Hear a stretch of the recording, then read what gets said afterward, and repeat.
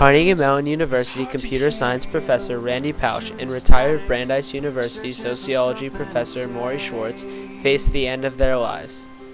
They chose to live the remainder of their lives to the fullest. A magic beam of light, I need a miracle to get you back here tonight. I'll make you laugh with shooting stars overhead, sharing the dreams that wake you up when you're sad. I'm tightly holding your hand. You're everything that I want. I'll never give up. Been through this before, and it can get rough. You can push me away, I can deal with the pain.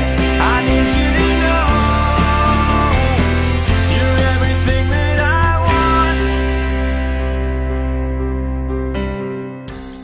want. The doctors told me 3 to 6 months of good health left. That was a month ago, so you can do the math. I have some of the best doctors in the world.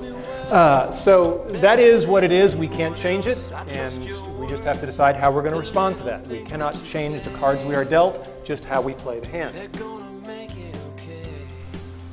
Morrie Schwartz, a retired sociology professor at Brandeis University, also shared many ideas about living his life to the fullest, and especially making the best of dying. So one day, he sat across from a Boston neurologist who said to him, "Morrie, I have some bad news. You have Lou Gehrig's disease."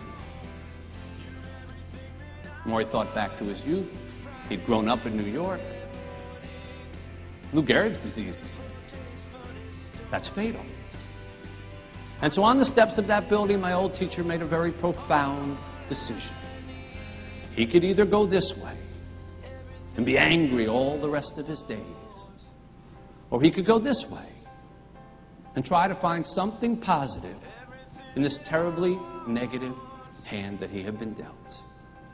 And like our guest of honor tonight, he chose, and he decided he would teach about what it was like to die. Both of these men had many valuable pieces of knowledge to offer the world. Living life to the fullest was stressed by both. Randy told about achieving your dreams, while Morrie explained how not to be scared or embarrassed of death. First, talk about it. Don't hide in the corner. Don't try to conceal it as if it's something horrible, because all it does is destroy your self-esteem. It's very important to keep that self-esteem. 2, accept it. This is you. You are a disabled person. I'm not ashamed of that.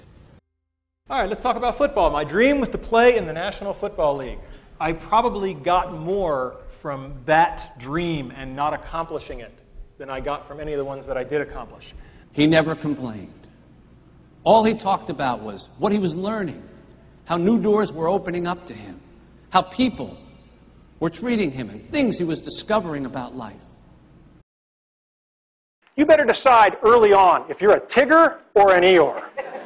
Tiggers are energetic, they're optimistic, they're curious, they're enthusiastic, and they have fun. And never, ever underestimate the importance of having fun. I am dying soon, and I am choosing to have fun today, tomorrow, and every other day I have left.